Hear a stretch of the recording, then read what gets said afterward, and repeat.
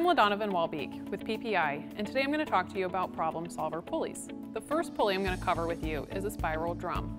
This drum is an option for handling contaminants where a wing may not be an option due to diameter or face width.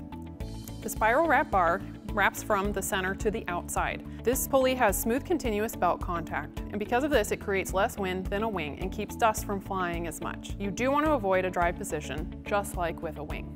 The next pulley I'm going to discuss is the turbine pulley. These are our most predictable designs.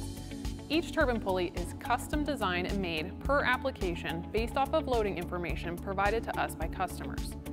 This is a one-piece profiled end disc welded in the lower stress area of the rim. This weld point is most important for our engineers to determine, as these are used in high tension applications. Another problem solver is the easy mount pulley. The easy mount reduces downtime and ease of replacement with two stub shafts instead of a through shaft. The shaft is there for strength in most pulleys. The easy mount has to have the pulley engineered to handle the load now. Construction is very rigid and heavy and sometimes has to be a dual drum design.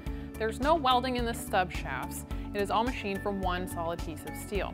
These are typically used in applications where downtime is critical or space is limited. These are available in both a drum and wing option. Our final problem solver is our static shaft pulley, or SSP, also known as a dead shaft. The self-aligning bearing does not transfer bending into the pulley. Instead, the bearing misaligns to relieve the shaft from the stress. Bearings are protected by location and dual contact seals.